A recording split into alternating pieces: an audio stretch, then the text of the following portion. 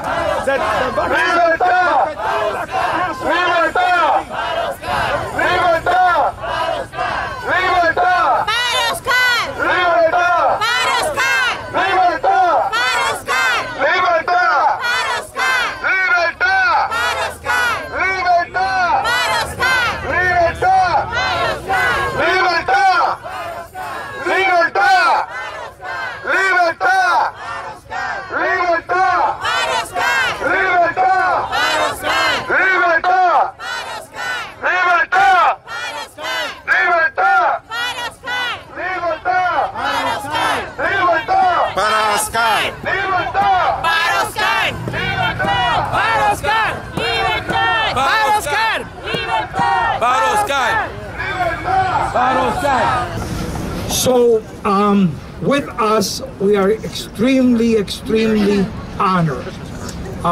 He has been a voice for many causes.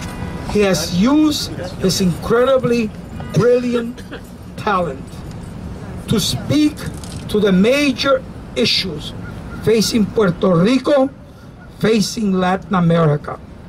He's become not only an incredible performer, a brilliant artist, but he's become a voice for the voiceless. And that is what art should speak to. At the end of the day, whatever we do in life, it should be about becoming the voice of those that don't have voice. He does not need any introduction. Rene just made it here. We're so happy to have him here. He's been presente in the most important moments for Oscar's release. So René, aquí, bienvenido a este lugar, reclamando la libertad de Oscar Lopez Rivera. ¡Viva Calle 13! Gracias. Bueno, voy a hablar en español porque me sale más fácil que en inglés. I'm going to speak in Spanish because it's my first language. Nada, yo formo parte de una lucha que llevan toda esta gente y todos nosotros. Y lo que hay que dejar claro aquí, que seamos miles, seamos cientos, seamos 10, los que estamos para luchar por la liberación de Oscar López, estamos para luchar hasta el final y vamos a luchar hasta el final todo el tiempo, porque esto es una injusticia y ojalá y ojalá y salga ahora, si no vamos contra Trump a luchar también para que nos sorprenda y lo libere. Y yo sé que va a pasar. Yo sé que va a pasar porque si no, nosotros nos vamos a encargar de dejarle saber al mundo que esta injusticia se cometió. Y eso va a quedar marcado en documentales, en libros de historia que vamos a hacer en español, en inglés, en todos los idiomas, para que todo el mundo sepa que se está cometiendo esta injusticia, al igual que muchas injusticias más acá en este país. Yo voy a dar mi apoyo siempre, voy a estar aquí presente, pero yo le doy las gracias a todos los que están aquí hoy, que se levantaron temprano, que están listos para estar en pie de lucha y manifestarse en contra de lo que está pasando y a favor de su liberación. Y le doy las gracias a todos los puertorriqueños que están hoy en Puerto Rico también manifestándose. toda la gente de todos los países latinoamericanos que se han manifestado a favor de la liberación de Oscar López. No es una lucha únicamente de puertorriqueños, es una lucha de todo el mundo, porque se trata de derechos humanos. No hay colores ni partidos políticos aquí. Esto no es una lucha de independentistas nada más, esto es una lucha de todos, de estadistas, de estadolibristas, y de independentistas, y de puertorriqueños, y de latinoamericanos, y de europeos, todo el mundo. Lo que hay que hacer es ver cómo la hacemos más grande en unidad, cada vez más grande y más grande y más grande. Yo sé que va a crecer más y va a crecer más y va a crecer más. Nuevamente gracias, y pues aquí yo estoy para lo que necesiten. Pedro, Julio had the opportunity also to speak to him, but I'm so glad that he is here. He is a friend. He's been fighting the good fight in Puerto Rico and abroad for expanding rights for the LGBT community, and he'll say a few words. Gracias, Melissa. I'm still emotional. It's the first time that I spoke with Oscar, and you could feel his spirit. You could feel his energy, his freedom. You could feel it through the phone, and él me dijo: Pedro Julio, es un placer conocerte por fin, aunque sea por teléfono. He seguido tu lucha, que es nuestra lucha, y cuando él se refiere a mi lucha es a la lucha por la comunidad LGBT, y me dijo, y esa lucha tiene que crecer en los corazones y las mentes de las personas para que todos seamos libres. Y escuchar a una persona que lleva 35 años preso expresarse con tanta libertad es algo que a veces nosotros quedamos por sentado, esa libertad que tenemos, ¿verdad? Entre comillas, pero que estamos fuera, ¿verdad? No la valoramos como él la valora. Y es la lucha por la libertad que yo he llevado por ya 20 años, y que mucha gente como Melissa, como Carmen Yulín, como Clarisa, como René, como José, como Oscar, como tanta gente se ha unido a esa lucha que es nuestra lucha. Y nosotros tenemos que decir presente en todas las causas justas. We need to be there for each other. We need to be there for Oscar, but then we have to be there for women, and then we have to be there for immigrants. We have to be there for Muslims. We need to be there for every other struggle. We need to be there. Y Oscar nos enseña eso. Eso es lo que nos enseña Oscar, que hay que decir presente en las causas justas que nos unen como seres humanos. Yo solo quiero decir, y lo que le dije a Oscar fueron mis últimas palabras a él: la comunidad LGBT está contigo, Oscar, como tú has estado con nosotros, porque él escribió una carta a favor de los derechos de la comunidad LGBT que fue publicada en El Nuevo Día y en otros periódicos. Así que él unió su voz a mi voz, a nuestra lucha, y cuando como dice Carmen Yulín, cuando nos hacemos ecos de las voces de la gente, es que nosotros podemos aspirar a ser mejores. Así que nos inspire esa solidaridad que nos muestra Oscar, a que seamos más solidarios todavía en la era de Trump que ahora va a empezar, que seamos más solidarios, que seamos más presentes, que seamos más combativos, pero sobre todo que seamos más esperanzadores, más inspiradores, y que amemos, amemos, amemos. Esa es la lección de Oscar.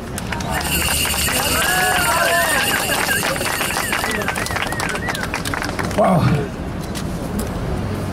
Today is the birthday of Eugenio María de Hostos, as Congressman Luis Gutierrez reminded us.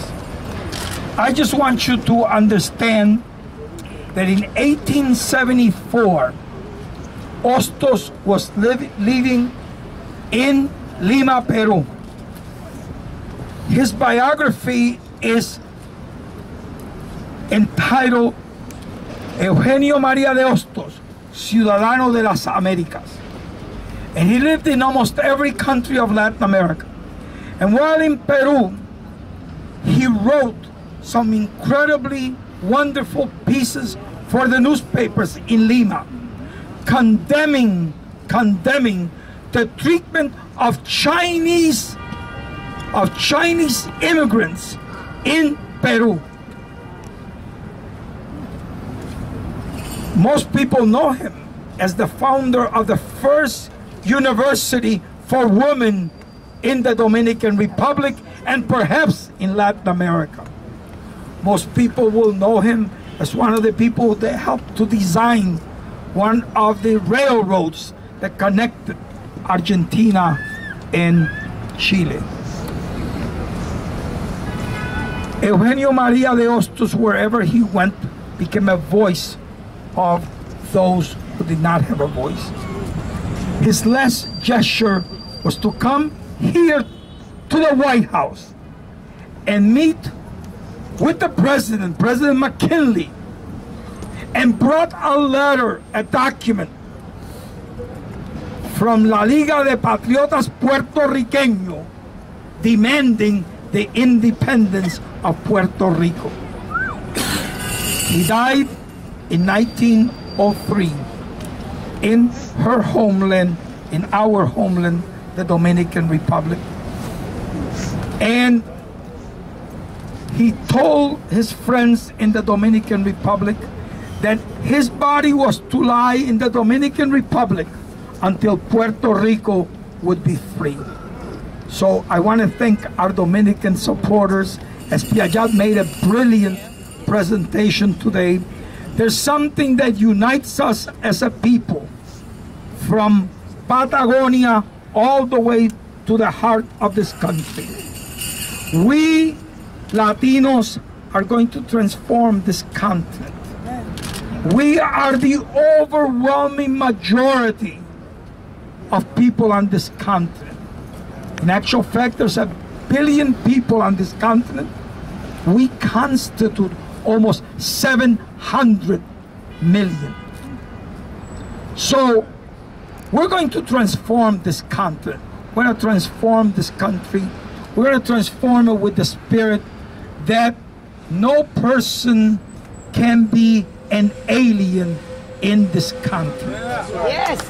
And part of Oscar's work, which most of you may not know, and I was talking to Alderman Moreno and Alderman Maldonado as we were coming here, there's a part of history because Alderman Maldonado's father-in-law, Hector Franco, was one of Oscar's closest allies.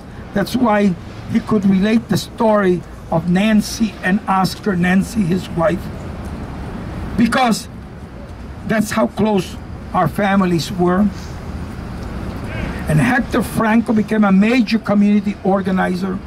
But in Chicago, we connected with the black movement. As a matter of fact, we held meetings with the Black Panthers. We were there when the leadership of the Black Panther was killed in 1969. We were there when, and my brother was at Pine Ridge Reservation in 1973. Oscar was in every struggle of the Chicano movement, from New Mexico, the Land Grant movement, to the movements in Denver, to the movements in Texas. Everywhere, Oscar would say presente in the Chicano movement. What people may not know is that some of the great leaders of the Mexican movement in Chicago were actually formed with Oscar, and that includes Alderman Denny Solis, who actually was going to be here. Unfortunately, today in Illinois, you have the swearing in of the General Assembly, and he had to be there with his one of the people he just backed, a Chinese who became the first member of the state legislature in Illinois, and he could not be here. But Rudy Lozano, I mean, there's a history that people don't know about Oscar's commitment to many, many people's struggle. So for me, it's in that idea that we are one people on this continent, and that we must ultimately take over this continent, not to dominate it in the way that it has been dominated, but to work with every single component of this continent, and that includes millions of indigenous people whose voices we don't hear in Chiapas or in Peru or in Ecuador or in Colombia. And we have to become part of those voices. We have to be part of the voices of the African Latinos who are not recognized in many parts of Latin America. So there's a lot of work to be done. And I think Oscar, in many ways, has made that work easier because he understands it, he's lived it. So he has not only sacrificed his personal freedom for Puerto Rico, but also his personal freedom for the dignity of every human being. I want to obviously end this by giving Jose Rivera the last word. I want to make sure that Jose is brief, but let me tell you, this man is legendary. People don't know the history of this man. This man battled for the rights when in New York City, Puerto Ricans tried to create something similar to the Públicos in Puerto Rico. They were called the gypsy drivers. Jose Rivera organized them, and today thousands upon thousands of Dominicans and Haitians and all kinds of people from everywhere are what? They're taxi drivers in New York because he opened that door for them. There's an incredible story to be told about Jose. Jose has been a voice sometimes in the wilderness for justice. And Jose really made the cause of Puerto Rican political prisoners legitimate in 1991 when he introduced the first resolution at the City Council of New York, which, by the way, Melissa also last year followed, asking for the release of the Puerto Rican political prisoners. Jose? Yeah, yeah. Jose, dale duro. Rene, permíteme, but I've quite often been accused of speaking fluent broken English. I've quite often been accused of speaking broken Spanish. And the reason for that is that I'm a proud New Yorican. So I'm going to speak in Spanglish. José mencionó la resolución del 91. Ustedes me conocen a mí en diferentes formas. La mayor parte de todos ustedes me conocen a mí con mi camarita en la mano. Yo le digo que una de las cosas que más me sorprendió a mí, que en el año que la alcaldesa de San Juan estaba siendo juramentada, yo pasé por allí con mi camarita en la tarima. Yo nunca había hablado con ella y ella se dirige al pueblo y dice: aquí tenemos a alguien que yo tengo que mencionar quién es. I didn't know, no lo conocía. Es decir, aquí tenemos a un New Yorican que le gusta estar grabando todo y bla, bla, bla. So, yo por fin te doy las gracias. Ya han pasado tantos años y esta joven. Ahora, very quickly, mira, in 1981 I met this young lady. Ven para acá, joven. Yes. In 1981. Young lady. Tú no lo parece, pero tú no eres tan vieja como yo. Okay. I met her in a struggle. Listen to this. And, that year, there were over 3,000 Haitians who were sent to Puerto Rico out of Miami and put in concentration camp. We got involved. I got involved with her. I didn't know she was Dominican. All I know is that she was someone of passion, dispuesta a luchar. Y hemos estado luchando de aquel tiempo, pero ella fue una de las primeras mujeres que me daba cocotazo a mí, y por eso es que yo ando una línea derecha. Okay? 1991, yes. I can look around. I don't want to mention too many names, pero yo veo a Yolanda, creo que se llama Rosado. ¿Está por allá? Okay, está por allá. 1991, a group of people were trying to put a resolution, something together. I said, I can help you. Now, it was not easy, but we did. We put together that resolution. And then, because I'm fluent in broken Spanish and broken English, I got a phone call from whom? For that young lady right here. Look, come here. Yeah. John Sussler. I got a phone call and I say, Jose, you try to put a letter together. Can I help you? Now I knew I was wrong. My Spanish was not that good. Ella dijo, yo te puedo ayudar. Yo dije, mira, yo sé que tú no quieres herir mis sentimientos. Yo sé que lo que yo es fatal, el lenguaje. So, ayúdame. Ella y yo, desde aquel entonces, comenzamos esta campaña para la libertad. Ahora, no podemos irnos de aquí. Yo sé que ustedes vienen de muchos lugares, pero yo quiero también traer aquí a Vini y a Mari. Yeah. Vini and Mari, you have here a group of youngsters. Hey, Vini, Mari, you have a group of youngsters. They, by the most part, they are employed or unemployed construction workers. I met these youngsters. Come here, Mari, come here, Vini. Yeah. To the supply. I met these youngsters. Come here. I met these. Come here, Marty. When they were about 17 years old, and we developed a slogan. When they were rebuilding the Bronx under Jimmy Carter, we developed a slogan: if we don't work, Nobody works. if we don't work, Nobody works. who are we? Positive. Workforce. Who's backyard? Our backyard. Who's backyard? Our backyard. Y el Bronx y la ciudad de Nueva York, que ha sido reconstruida hoy en día, se debe a los esfuerzos de estos jóvenes que todavía están luchando. Ahora, yo me siento orgulloso, quiero terminar aquí, me siento orgulloso de decir que no termina ahí, porque aquí tenemos esta familia. Yo conozco a esta nena y la tengo a ella cuando era niña en video. Esta niña, yo creo que la mamá es Ana López. Y mira este, que siempre me ha caído encima.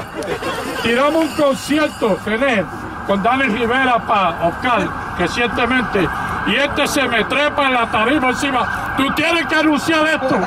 Y yo dije, ¿qué hago yo ahora? Pues se lo pasé a Esperanza Martel y ella anunció de la tarima. Ok, pues ese siempre me daba cocotazo. Pero yo no sé quién es este niño. O sea, que la lucha de nosotros se la están pasando a otras generaciones. Aquí la resolución que yo presenté fue con la ayuda de Mike Nieves, que está por ahí escondido. Mike Nieves está por ahí escondido y el resto es historia. Y yo le doy las gracias a todos ustedes y yo espero que se recuerden que hemos tenido victorias, no hemos tenido derrotas. Yo veo a Flavio Cumpliano por aquí, al licenciado. Y yo quiero que ustedes sepan, yo no sé si tú lo conoces, que tanto Mike Nieves y yo, en el movimiento Pavieque, identificamos una persona que era la persona más apropiada para organizar todo Nueva York por Vieques. Y esa joven es Melissa Viverito. Yeah. Yo me recuerdo que para recompensarla, honorable, la llevamos a Vieques. Yo lo tengo en video. Mira, lo tengo en video. Y ella está caminando con mi hijo. Están caminando. Yo le paren. Ella dice, ¿por qué? Acabaste de pararte encima de una bomba. I have a video. So it's great. And it is great that I went to this event de los Tres Reyes Magos. Y yo veo a nuestra speaker orgullosa decir, yo estoy ayudando a esta organización, Positive Workforce. It felt good, man. Thank you to Positive Workforce, la coordinadora de todo Nueva York por Oscar. Gracias, aquí no estamos solos. Tengo que parar ahí, pero la próxima vez que vengamos a cualquier lugar, yo espero, hay que seguir viviendo con la esperanza que Obama haga Lo va a hacer. que lo haga. Y para dejar con lo de Vieques, yo recibí una llamada de Radio Vieques y quién estaba en el micrófono, esa joven licenciada. ¿Qué yo quiero decir, Natasha? ¿Qué es lo que yo quiero decir? Que estamos pasando las nuevas generaciones y yo digo que gracias al sacrificio de Oscar López Rivera, que está ayudando a despertar un pueblo. ¿Okay? Y estamos en buena mano porque aquí está pasando de nuestra generación a todas las generaciones nuevas. So, te doy gracias, José López. No voy a decir cómo yo conocí a José López, algún día cuando escribe el libro. Ponlo en video, ponlo en ¿Está bien? Pero, thank you very much. Okay? Gracias, gracias. Esta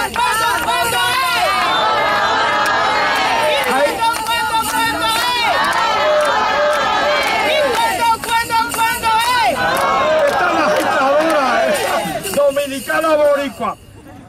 Let me thank all of you. There are so many of you that we want to acknowledge. Obviously, we don't have all the time. I want to thank the people who came from Chicago.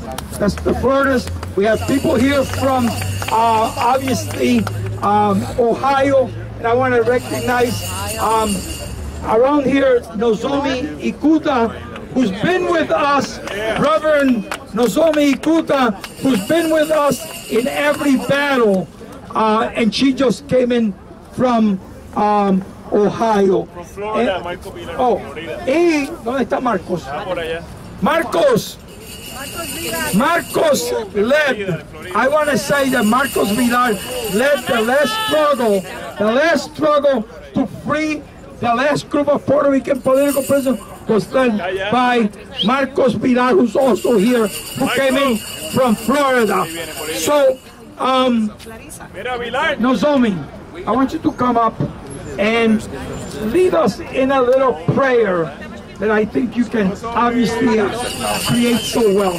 I want people to know and to see Marcos Vidal, because Marcos comes out of the work of Chicago. He's become a very, very important leader among the Puerto Ricans in the United States. But he also, as I said earlier, led the last campaign to free the Puerto Rican political prisoners in 1999.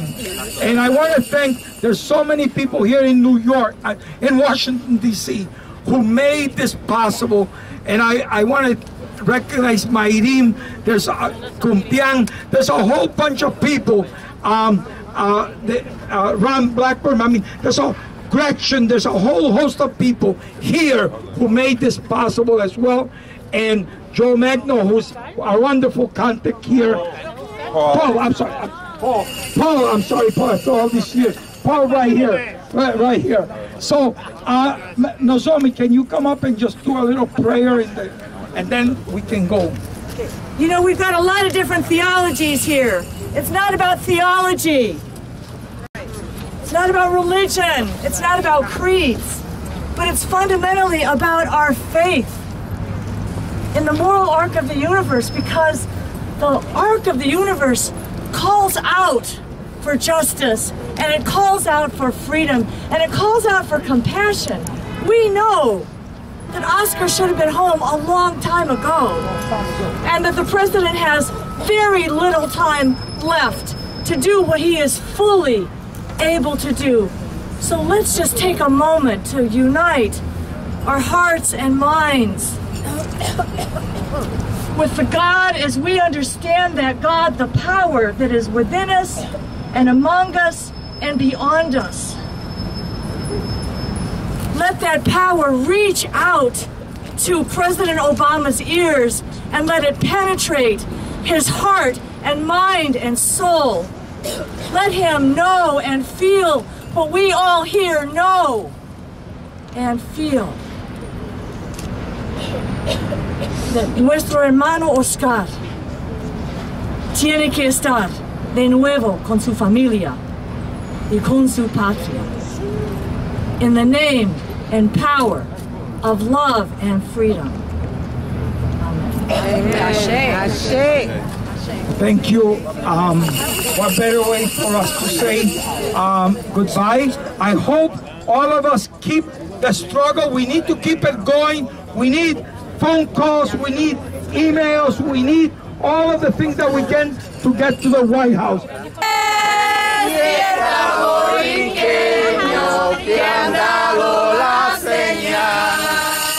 Despierta de ese sueño. es hora de luchar. A ese llamar patriótico, no arde tu corazón. Denos simpático, el ruido del cañón, nosotros queremos la libertad. Nuestro machete nos hará.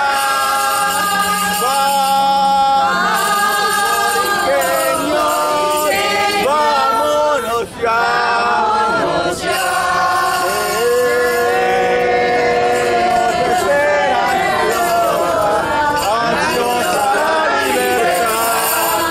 La